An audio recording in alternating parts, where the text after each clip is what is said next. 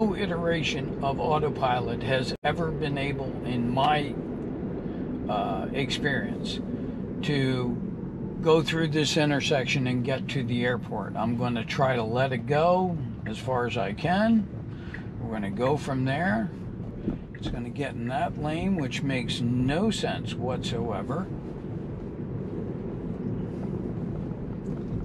And then cut across a bunch of lanes, and I took over. It was definitely going the wrong way. And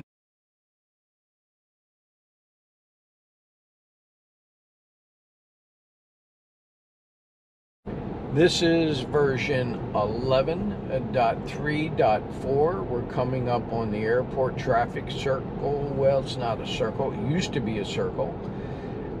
And no version of autopilot has ever completed this.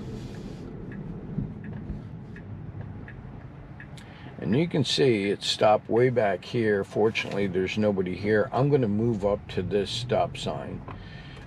Stop line. And it does recognize that it's waiting on that. It is in the correct lane. This is the first time ever that FSD beta even got in this lane, which is the correct lane, to make a right-hand turn to go over there. This is a major improvement. However, it did in fact stop way back here.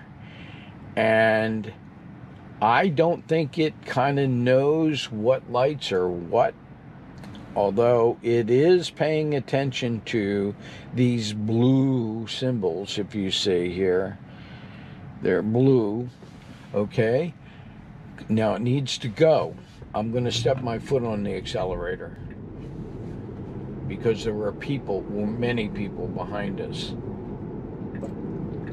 Nope. Again, it did not do this properly. I'm going to stick my foot on the accelerator because there are people behind me. Nope. FSD beta could not complete that.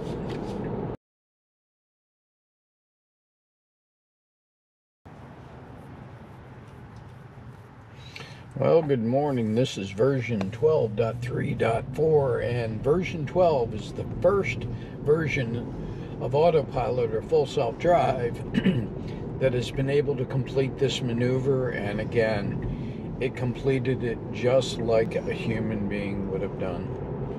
Good job there.